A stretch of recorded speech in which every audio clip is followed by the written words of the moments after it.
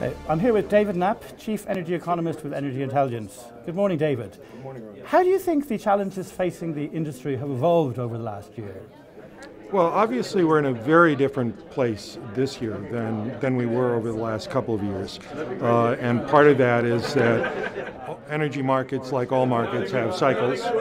We saw a very strong down move in prices because of the U.S. shale revolution. We're now digesting that and looking forward, and it's become I think a more positive view of the market. The players, I think, are understanding where they are now and are taking steps that will deal with the situation that we're in.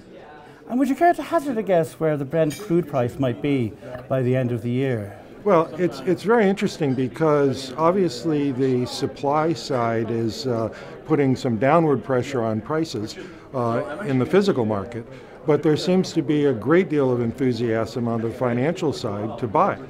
And so I expect that it's going to stay more or less in this range. It's probably going to stay over 80.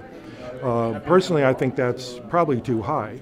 It's not a threat to demand disappearing because I think we can handle $80 oil prices, but I expect the longer term trend is probably moving down from there.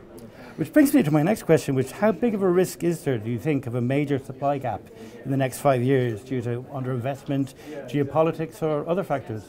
Well, I really don't think that there is that kind of risk, that some of the frontier development is obviously at risk, and we're in a situation right now where we're dealing with at least two and maybe other major gaps in our supply because of Iran sanctions and because of the Venezuelan collapse.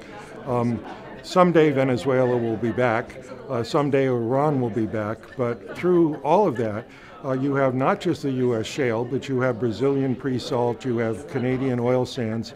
All of those have logistics issues with them, however, and so those are being solved. More pipes we need. And looking at kind of risk and another aspect of risk, I mean, we've seen the IPCC report this week highlighting the risk to the climate. But do you think, I mean, when do you think we will see peak oil coming? Well, I've never been a fan of peak oil. I've argued against it. You know, yeah. Or I think that there will be downward pressures. Obviously, there is an energy transition underway, but fossil fuels are part of that transition, and especially natural gas. And I see natural gas not as a transition, but as a destination fuel. Among, obviously, the best among the fossil fuels, much better than coal, better in some ways than oil, but there will be niche markets, petrochemicals. Some of the transportation sector, I think, will continue to be an oil province. But obviously, we have a situation with global warming that needs to be addressed, and gas is part of that. Nuclear, I think, should be a part of that.